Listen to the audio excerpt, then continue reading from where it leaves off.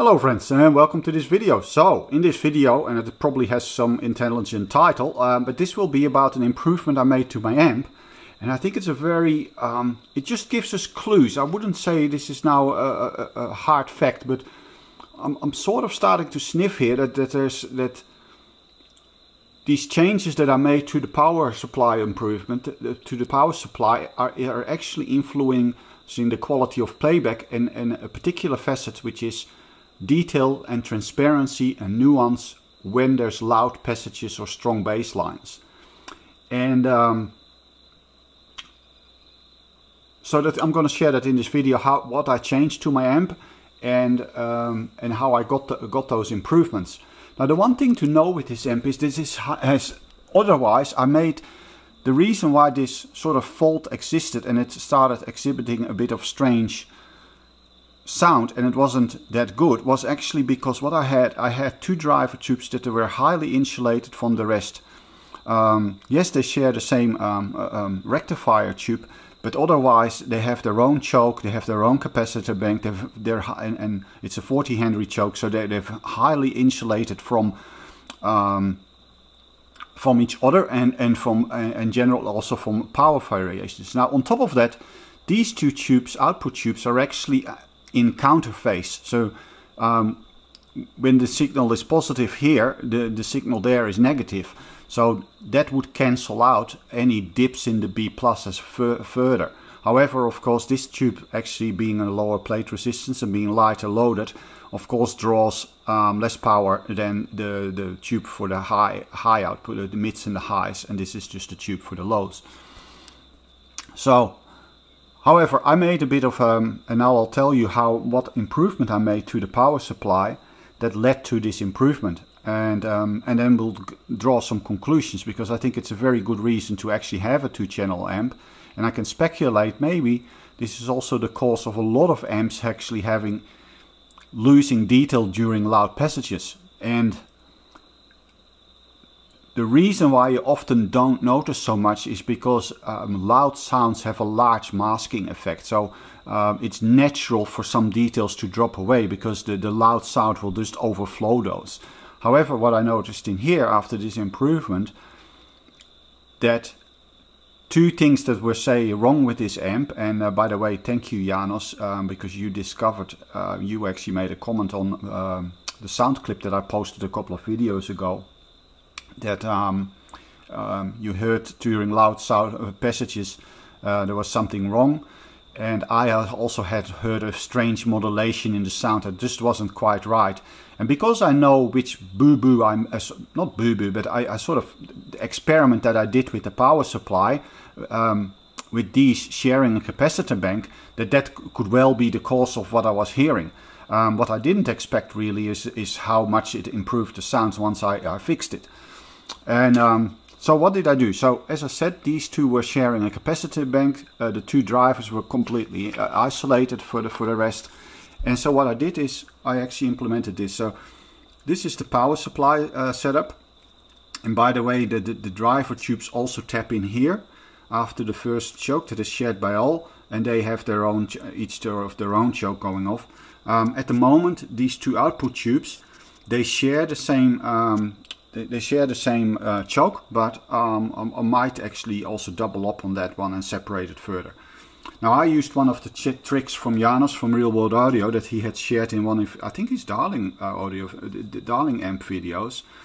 And so what I have done is decoupled the power supply for both output tubes, so the mid and high tube and the low tube, type 50, by actually using a diode.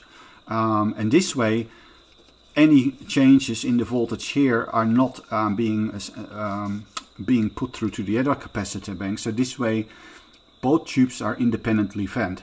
Now, where this for the rest comes into play, of course, in the charging circuit, is because these are in counter phase, the power draw here will be at a time when this is not drawing power. So these are not really fighting for the same current, for the same, and as a result, the voltage changes here would be less than if these were in phase and they were actually both charging, because you would have some kind of competition. But I think with the current construction, with these tubes in counter phase, this is actually not you get quite optimal charging.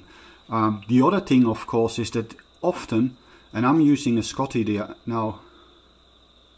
I'm using actually a high quality diode here.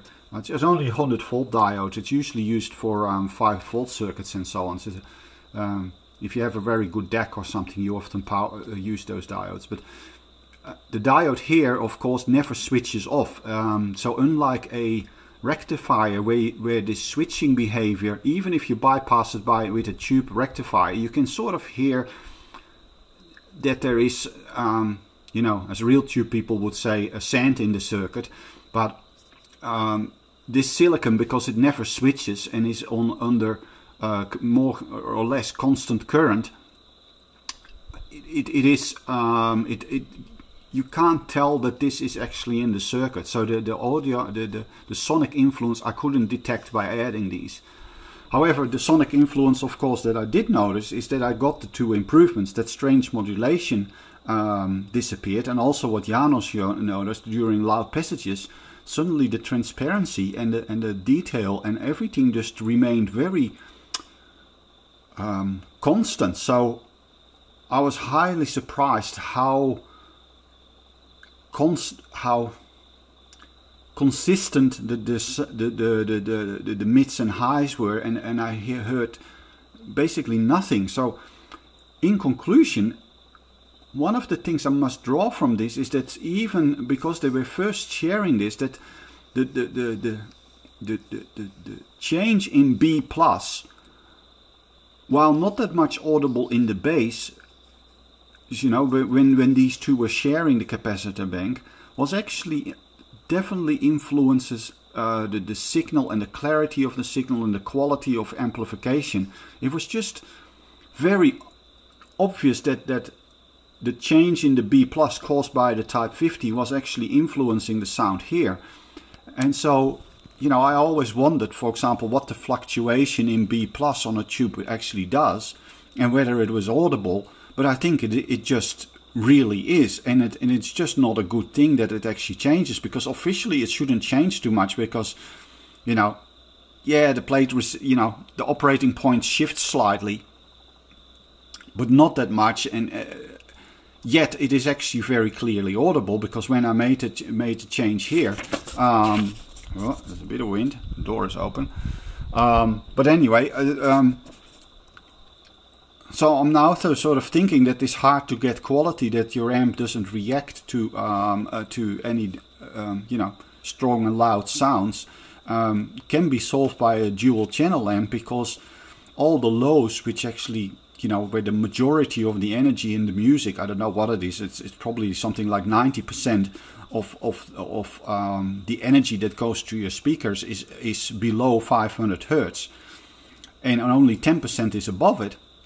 So by splitting this off, the main fluctuations that you get and the main things that you almost need to optimize the whole power supply with to optimize power delivery, and it causes the most fluctuations, that type of power.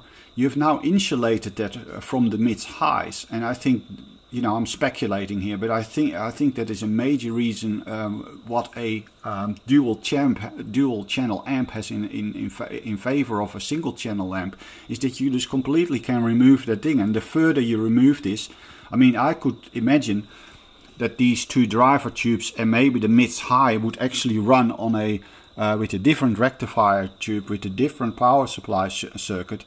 And then you just optimize the filtering for the output tube separately, and you organize it separately.